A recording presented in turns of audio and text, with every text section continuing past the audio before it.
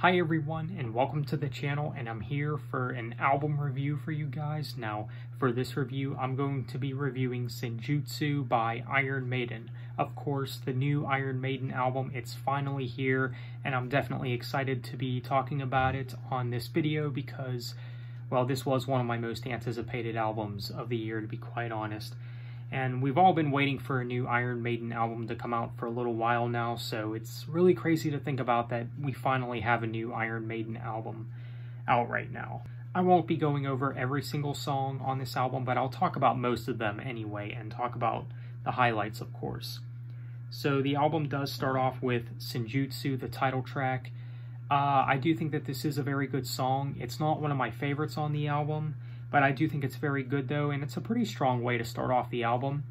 Now, right away when you listen to this song, you can tell that Iron Maiden are really stepping it up in terms of instrumentation, because instrumental-wise, I think this band has really improved, especially with the drumming. I mean, the drumming really does sound good in this song, and yeah, I think it's a good way to start off the album. Then, of course, Stratego was one of the singles, and this song has grown on me a lot over time. I do think it's a great track, though. Of course, it's got some really melodic sounding riffs, and Bruce sounds really good in this song, of course. I'm not going to dive too much into that song since I've talked about that song before on the channel. Same with the next song, The Writing on the Wall, which was the first single. I remember when this song first came out as a single, I remember thinking, wow, this sounds really different for the band. And yeah, it's definitely a bit different for Iron Maiden, but still very strong though, still a very strong track. Lost in the Lost World is a very interesting song. Now, I actually heard some theories from other Iron Maiden fans that are saying this is supposed to be a sequel to Stranger in a Strange Land or something. I'm not sure. I'm not sure about that. But all in all, I do think it's a pretty great track. It's kind of surprising in terms of what it has to offer, because it is kind of emotion-driven, kind of dark-sounding. I think if you're a fan of the A Matter of Life and Death album, I think that this is probably a song that you will enjoy, because it's definitely dark and moody, like some of the songs from that album. Days of Future Past is also a very good song. I do like it, though. I think Bruce sounds really good in this song. I think he's really the thing that really makes the song stand out, I guess. I mean, he definitely sounds great in this song. Now we move on to the second half of this album, where you get the longer tracks from this album.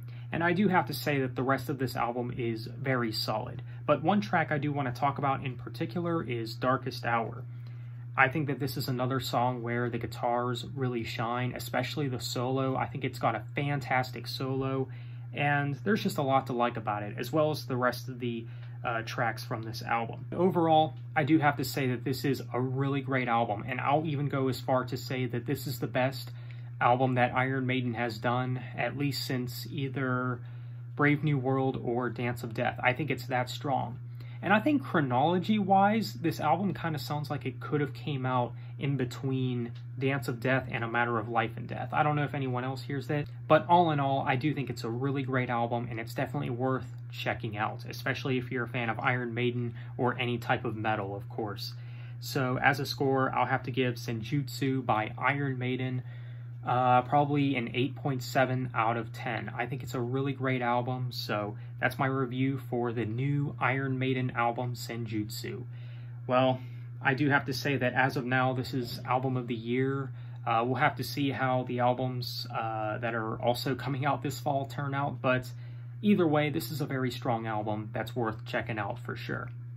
So let me know what you guys think. Have you checked out the new Iron Maiden album? And if so, what do you think of it?